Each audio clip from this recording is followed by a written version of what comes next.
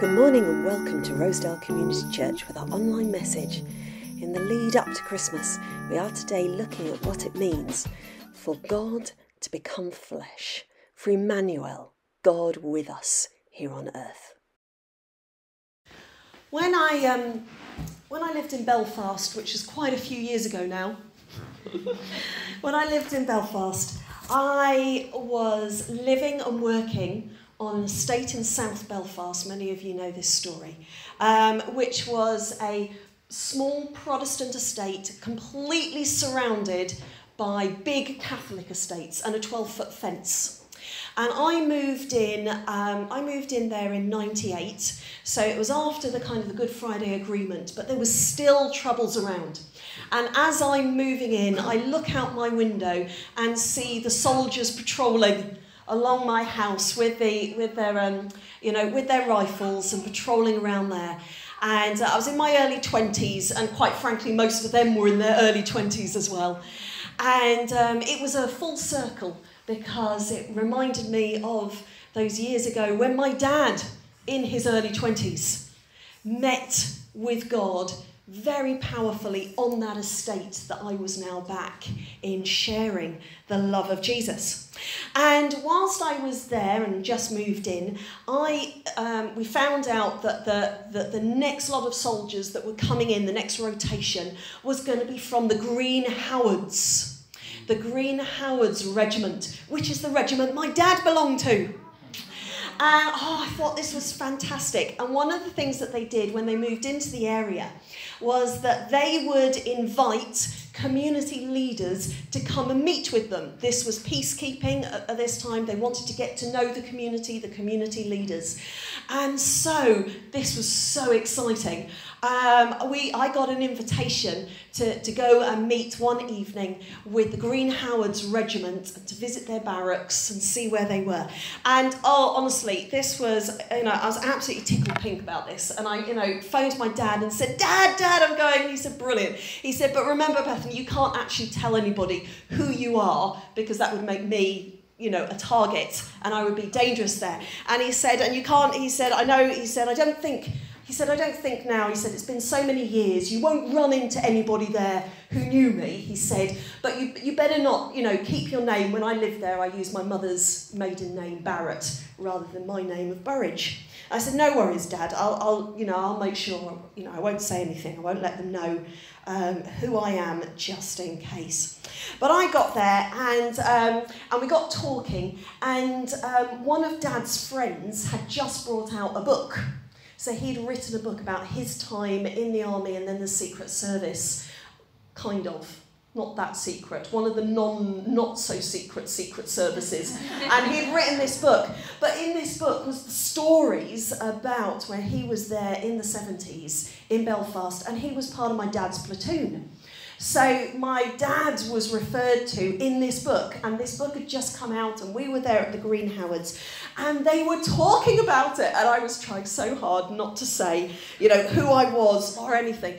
But my dad's name came up. And this is one of the photos of my dad at that time, and him all dressed up. And his name came up, and there was one of the older officers there who said, oh yeah, I knew him. It's like, this is really cool, this is really great. And I could say, yeah, I know him too. He said, yeah, I knew Cliff Burridge. Oh, Cliff Burridge. Oh, he was a really hard man. You wouldn't want to mess with Cliff Burridge, he said. Cliff Burridge, he said, actually, I was on the boxing team with him, and we all knew Cliff Burridge. He held some awards and he broke a few records, and he said he could have gone professional. They were looking to him. They wanted him to go professional, and he could have done this, and they were actually looking and asking if he'd do that, and then they were looking at wanting him to go into do the Olympics and things like that, in boxing, because he was so good. But he wasn't interested in that. He wanted to be a soldier, so he wanted to run around and, deal with riots and, with his rife. And he was like, yeah, you didn't mess with Cliff Burridge. He was a hard man. And of course, as all of you know, and would have known my dad, Cliff, by the end of his life, yeah, you wouldn't have described him as a hard man, would you? He was a man of grace. He was a man of love. He would bend over backwards to help people. At his funeral, there were so many there, and so many other young guys actually who came and was like, he was a dad to me. And I was like, I know, he was so good at being a dad. Because there on the streets of Belfast one day, his life was changed completely as he met with God.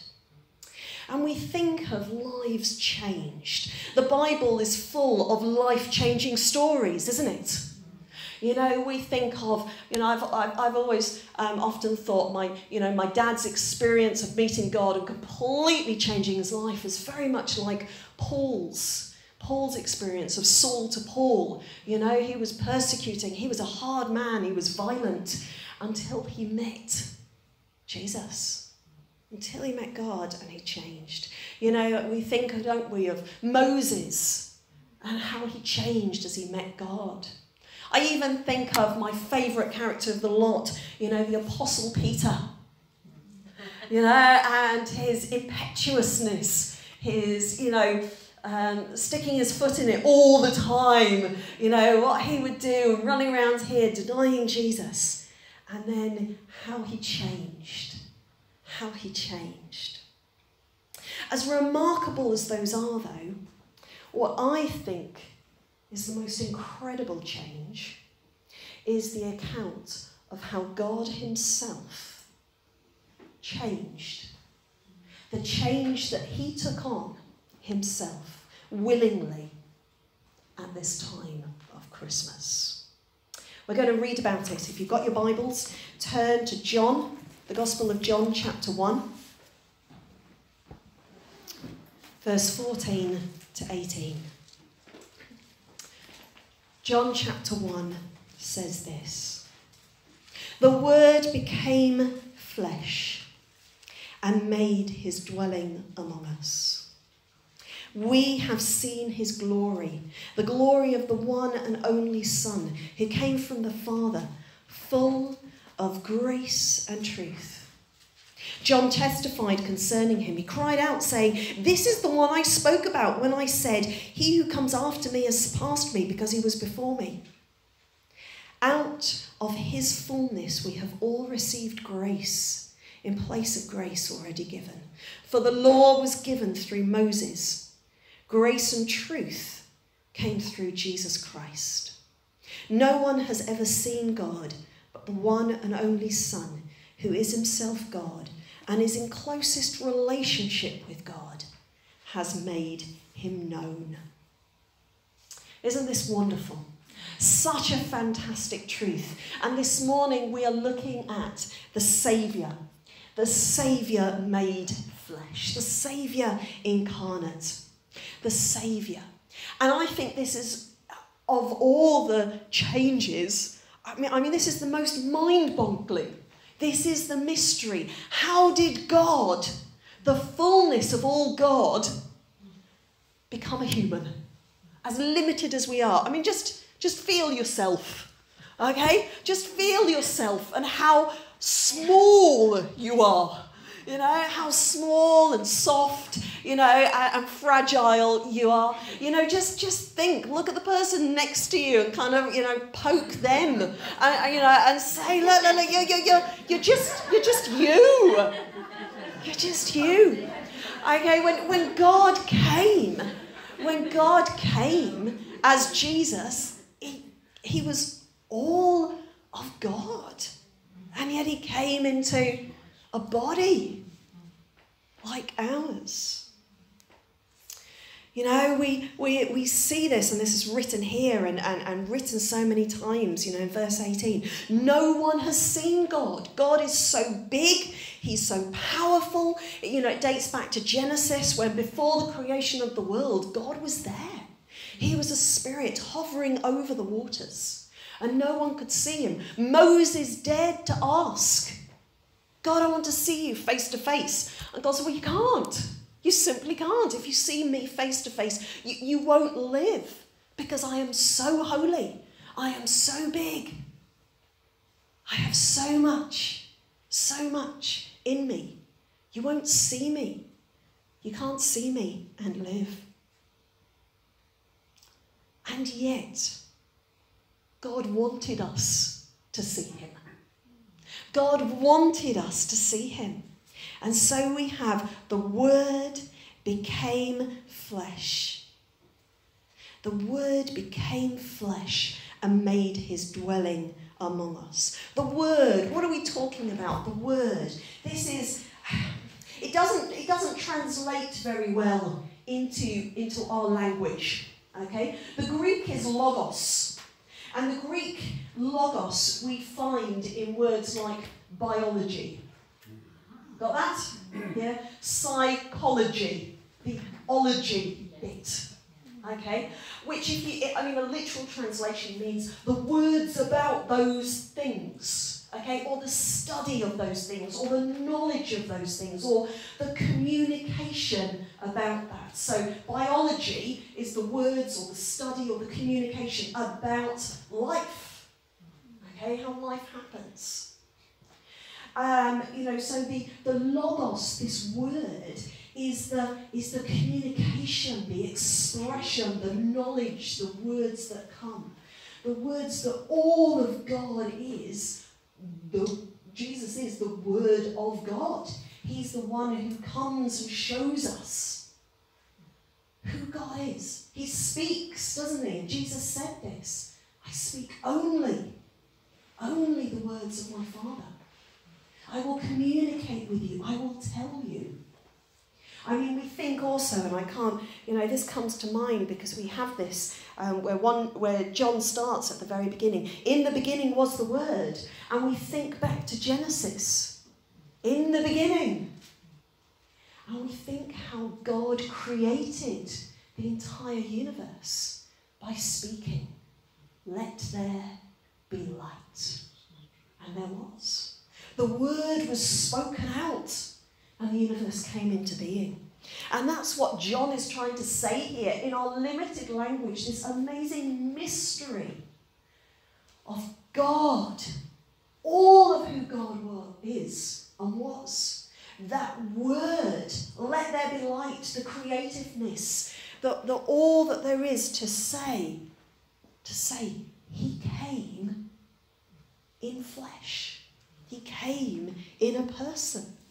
He is the God of the universe. You might remember that when Job was asking God, I don't understand, why am I hurting so much? Why this suffering? Why is all this happening? And Job questioned God. The way that God spoke to Job was in the bigness of his creation. Then the Lord spoke to Job out of the storm. He said, who is this that obscures my plans with words without knowledge? Brace yourself like a man. I will question you and you will answer me. Where were you when I laid the earth's foundation? Tell me if you understand. Who marked off its dimensions? Surely you know. Who stretched a measuring line across it? On what were its footings set? Or who laid the cornerstone? While the morning stars sang together and all the angels shouted for joy, who shut up the sea behind doors when it burst forth? When I made the clouds its garment and wrapped it in thick darkness, when I set limits for it, when I said, this far you may come and no further, here is where your proud waves halt. Have you ever given orders to the morning or shown the dawn its place? And so God goes on. And it was this God, this power of all creation, who came to be born as a baby. It was the God who is so big, who stretches out his mighty hand, that set the 10 plagues on Egypt. It's the God who brought the Israelites across the Red Sea and led them through the wilderness in fire and smoke. It was the God who took them into the promised land, winning battles. It was the God who brought miraculous healings, who sent the prophets. It's this God amazing God who humbles himself, limits himself, and becomes a human baby. A baby. Oh, babies are so cute, but they are remarkably vulnerable. I mean, they are. They just lie there and feed and poop. Don't they? You know, they actually they can't talk, can they? They can't communicate much except to say, yeah, can I have some more food, please? And my nappy's dirty again, change it. Give me hugs. That's the extent of their communication through cries and grisliness. And yet a baby arrives, and don't we all gaze in awe and wonder at a baby? You know, their very arrival, their existence is so powerful because they demonstrate the miracle of love. And it was into that tiny, vulnerable baby that God poured himself. That we have the mystery of Emmanuel, God with us. God with us. We've just sung, haven't we, that beautiful carol, Mary, did you know? Did you realise, Mary, that when you held that baby, who he would grow up to be? What I think is incredible is there in the Garden of Eden, God made us humans in his likeness. And then, all those years later, he became one. He became one. He became one. Colossians 1 verse 19 says, for God was pleased to have all his fullness dwell in him, that's Jesus, and through Jesus to reconcile to himself God all things, whether things on earth or things in heaven, by making peace through his blood shed on the cross. To have all of his fullness dwell in Jesus. That's kind of mind-boggling, isn't it? Mind-boggling, because we know that God is spirit and can be omnipresent. Actually, Jesus couldn't be. He was limited by his flesh. He could only be in one place at one time. So what is it that is there? All of this fullness revealed in Jesus. Well, it's the essence. It's everything that God is. It's his love. Think of your favourite stories of where Jesus showed God's love to those around him. It's his compassion, his care. It is, of course, his holiness. His holiness was shown in Jesus because Jesus was the only man without sin. The only one.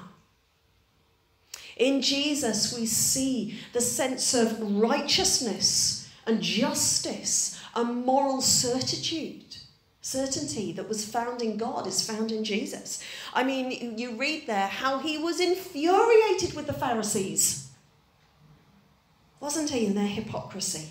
He never condoned sin or tricking other people. Yes, when sinners came to him, he would absolutely turn on them his grace and forgiveness and love. But then he would say, off you go and don't sin anymore. Why? Because he believed in righteousness and justice. His desire was for people to know the Father. He was always pointing his people heavenward. He would say, hey, the kingdom of heaven is come.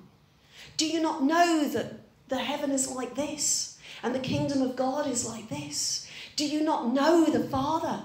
My Father and your Father. He would speak of the Father. And by doing that, he had such a longing for people to be part of his family. Come, he always said. Come into the family of God. Come. Come, let us worship the Father together.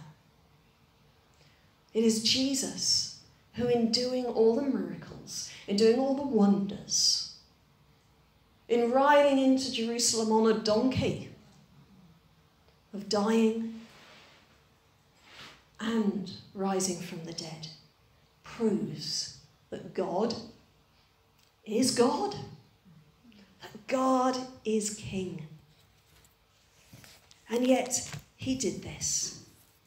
Philippians chapter 2, verse 6 says about Jesus, who being in very nature God, did not consider equality with God something to be used to his own advantage.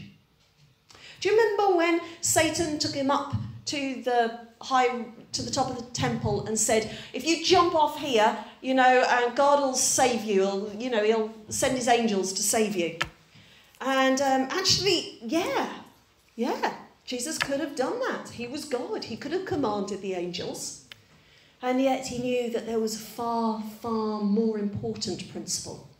And that is, as he turned and said to Satan, you don't test the Lord your God. I'm not going to do this. I'm not going to claim my equality with God to prove to you, Satan, how big I am. He said, I'm not going to do that. He said no. He didn't use it to his own advantage. Rather, verse 7 to Philippians chapter 2, rather he made himself nothing, and by taking the very nature of a servant, being made in human likeness, and being found in appearance as a man, he humbled himself by becoming obedient to death, even death on a cross. Therefore, God exalted him to the highest place and gave him the name that is above every name, that at the name of Jesus every knee should bow, in heaven and on earth and under the earth, and every tongue acknowledge that Jesus Christ is Lord, to the glory of the Father. He humbled himself. He humbled himself even to the point of giving up his life. It was a horrific death, excruciatingly painful and humiliating. We read that actually at least 3 times he was stripped naked, and he certainly was to be hung up there on the cross, and hung up in public where everybody could see his torn body. It was a terrible death. And Jesus did that because he loved us, because he knew that that's why he had to be here. But just follow with me this thought for a moment. If dying on the cross was all that Jesus needed to do when he came to earth, I reckon he could have planned this differently. Okay? I mean, yes, he would have to do something that would sufficiently anger the Romans for him to be killed. But I don't believe that dying was his only goal. It was a main goal and he needed to do it. But I don't believe that dying was his only goal. I believe that living as the Son of God here, God become flesh, was equally important. Living and showing us the Father. Back in John chapter 1. The Word became flesh and made his dwelling among us. Demonstrating the kingdom of God was vital. Demonstrating. He needed people to see the relationship that he had with God and that therefore they could have with God. He needed to gather the 12 and the 70 and the 120 who would have witnessed and seen him and lived with him so that they could go and tell others about him. This best friend thing that he had going with his disciples, knowing that they would too follow his example and give up their lives for the kingdom, was essential. If you look at that, verse 18, we've mentioned it and referred to it already. No one has ever seen God but the one and only Son, who is himself God and is in closest relationship with God, has made him known. How did he make him known? He made him known by demonstrating the kingdom, by healing, by setting people free, by preaching the gospel, by drawing people into a relationship with him. And you think, what is a close relationship? How do you know when you're close with someone? You know their favourite colour, their food, What makes them laugh? You hear their voice coming down the street and you recognise it. There's a jacket lying around and you can tell it's them because it smells like them. And you know their smell. You know their character. You know, a really close friend, somebody who's there, you know, has those moments when you just know what that other person's thinking, don't you? You know, you don't have to say anything, you just have to catch their eye. And you know, yeah, I'm thinking the same as you're thinking. You're on the same wavelength. You've got each other's back. We use the word love, but that's not really adequate, is it? It's actually something so much thicker than that. They get you, and you get them. And that's the relationship that Jesus had with his Father. That's what he had. He knew God. God knew him. He was God. It was so close, in complete relationship. And he said, watch me, look at me, have this kind of relationship with me, because I'm going to make him known. And Jesus came that we could have that relationship, that unconditional, loved relationship. We are loved, aren't we? And we are valued. We have a meaning and purpose in our life because of him. We're here to worship and adore him and to share his love with others. In Jesus, because of who he is, our relationship with him, because he died and came alive again and said, I'm offering this new life to everybody who follows me. He's our hope.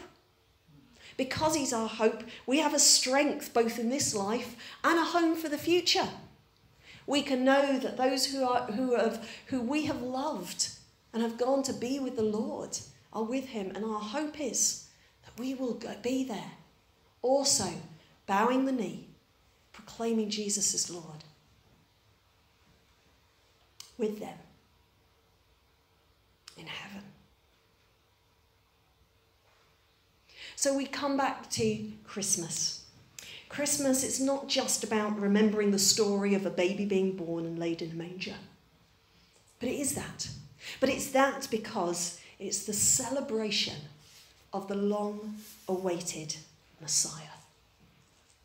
It was the moment when the glory of God came to earth. It's the reminder this season that we need to recenter our hearts and minds on knowing the God who knows us. It's a recognition that the birth of Jesus began what we can know every day of our lives, our relationship with the living God. And so we're here, aren't we, again in worship. We're seeing beyond the tinsel and the lights, beyond the ridiculous crowded shops and the way too much food. We're seeing beyond all of that. We're seeing beyond the hype, all the legends and myths that go with it. We're seeing beyond that to the one who was born to be the all of God among us, so that we could relate to him, so we could see him and see the Father, so that the one who was born into human flesh can also give us new life, that the Spirit of God can live in us.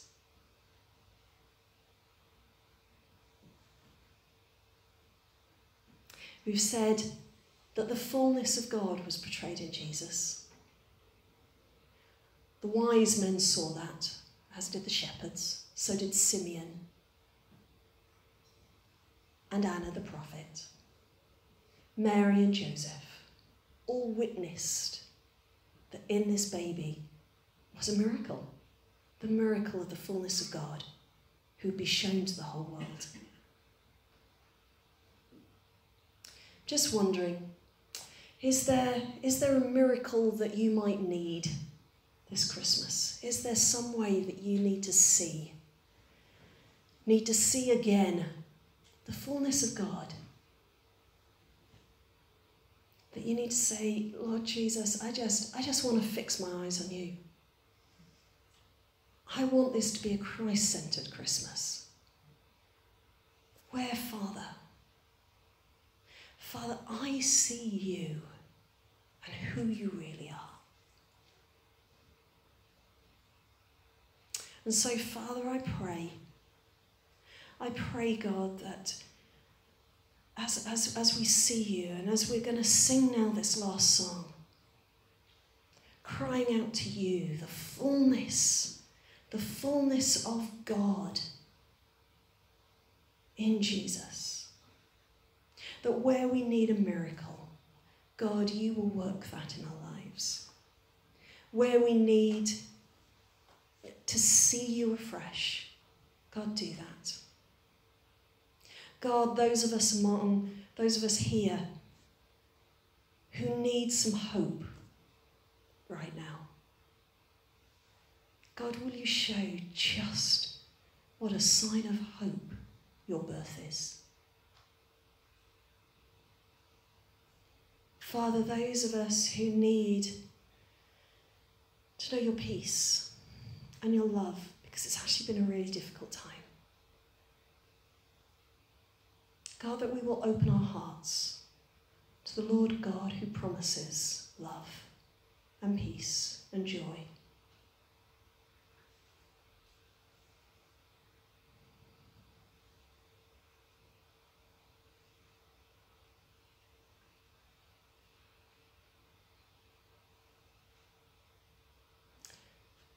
We come humbly before you and say, to you be all glory and honour. In you, Jesus, was displayed all glory and honour. And Jesus, we can't live without you in our lives.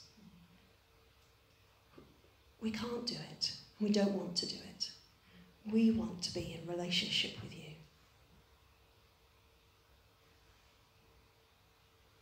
As we hand our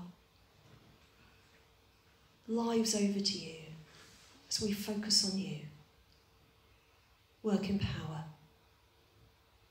today in us and through us and from us out to others. In Jesus' name we pray. Amen. Amen.